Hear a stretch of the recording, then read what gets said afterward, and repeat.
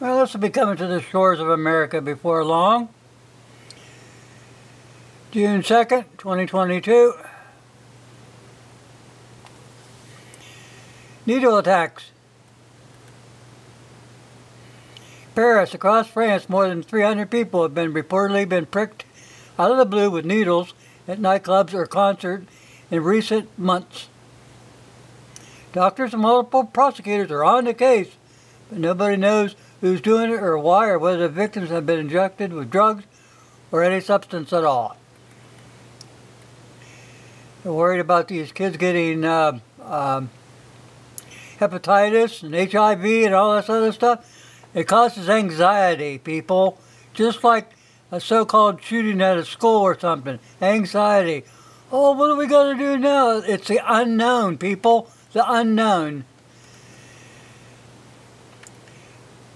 The targeted individuals are mostly women. They show visible marks of injection, often bruises, and then feeling groggy. 302 people have filed formal complaints since April. Okay.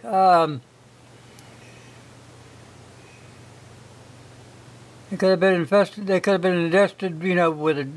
They could have had to drink drugs. They could have had anything. There's an anesthetic they're being used by the predators to seek sexual abuse or assault victims. Okay. I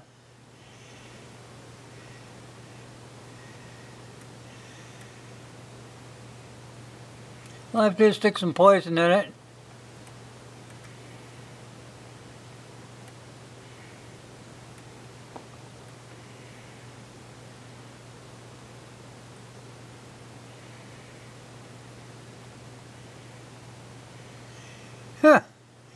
The UK Department reported in April on drinking needles spiking in pubs, nightclubs, and a sudden surge last year.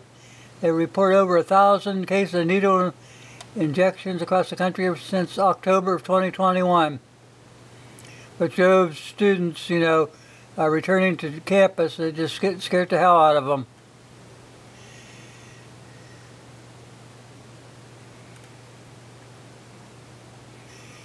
Belgium too. And just like I say here, oh man, this has to stop, man. A lot of people were jabbed during the Gay Pride Parade in Brussels.